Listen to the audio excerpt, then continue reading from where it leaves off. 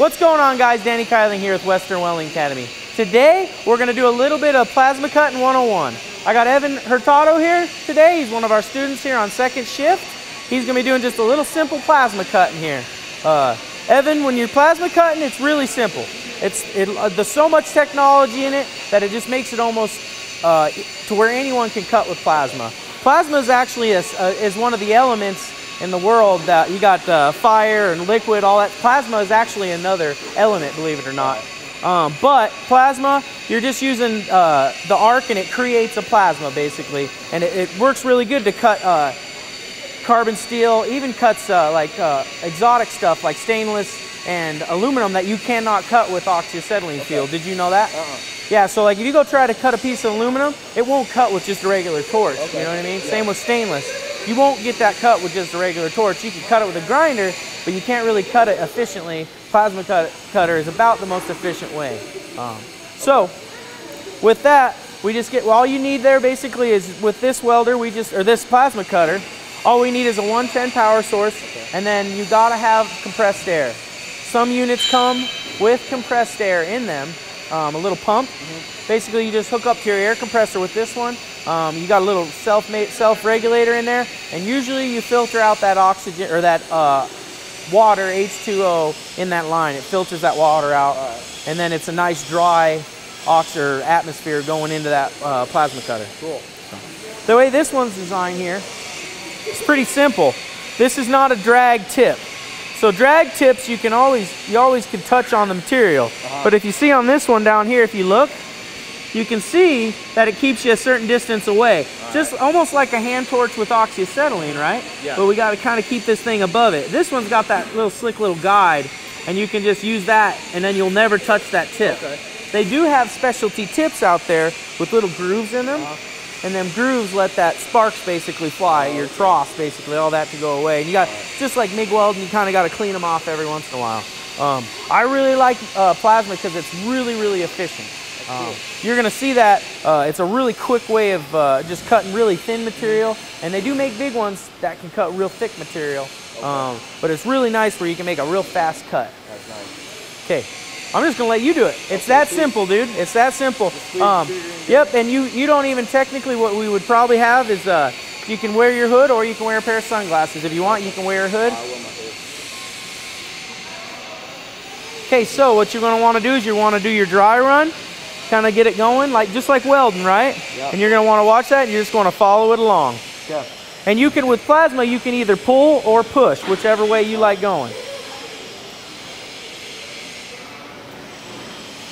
Is our ground up? I gotta hook you to air. Hey! Don't forget, you always gotta hook it up to the air source or it's not gonna cut, right? Yep. And then there's gonna be a blinking light usually that says that it ain't gonna work. Okay. So we're gonna make this cut here. We're gonna follow our line like we was. We're going to finalize that cut. We're going to kind of look at it to see. You can kind of see them lines, and they're just like oxyacetylene cutting to see if we did it at the right speed or whatever. All right. So give her a try there, buddy. There you go. There you go. There you go. You're good now. Just stop. Yep. So we got that finished. Now let's finish up this end here. All right.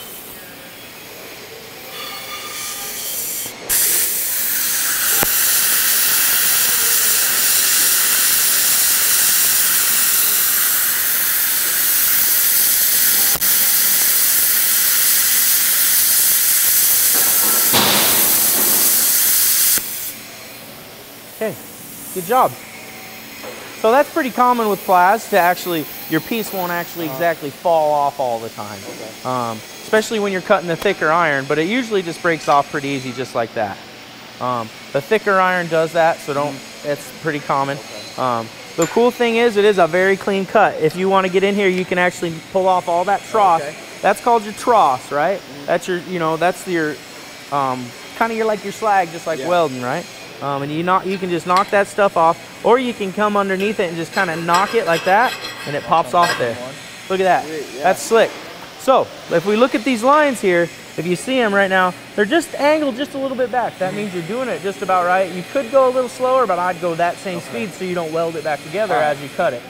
One other thing about plasma cutting, when you get out there on the job, if you're plasma cutting and you're running and you're welding over it, make sure you grind that plasma cut off. I don't know what it is with plasma, but it leaves a little film or mill scale on there, and believe me, like, you might think it'll be all right, but it'll give you porosity. Oh, okay. So you want to knock all that slag off, and you want to grind that completely clean, or at least wire wheel it. I'd always grind her clean. All right.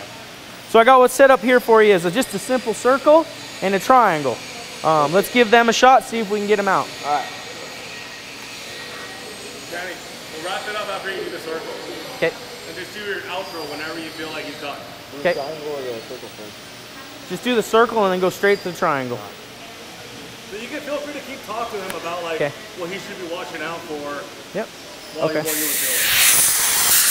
So sometimes when you're cutting out of just a plate, what you want to do is you want to cut in the middle. Okay. You want to cut in the middle of that and then go out to your line.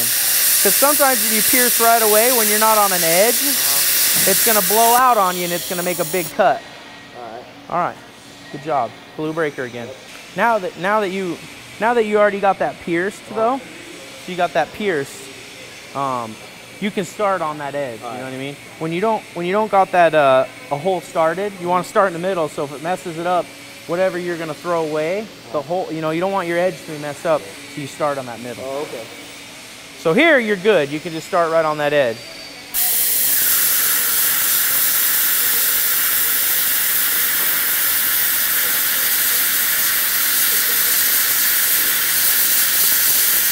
And try not to be jumpy. Good job. That's just a lot like welding. If you're steady, it'll be a nice clean cut. If you're not very steady, you're gonna kind of get a jagged cut. Same thing here. You can just knock that slag off that bottom side real slick and look at that cut. That's nice. Yep. Cool. Well, that concludes today's video. Plasma cutting 101. Evan, you did an awesome job, bro. Give me a little knucks.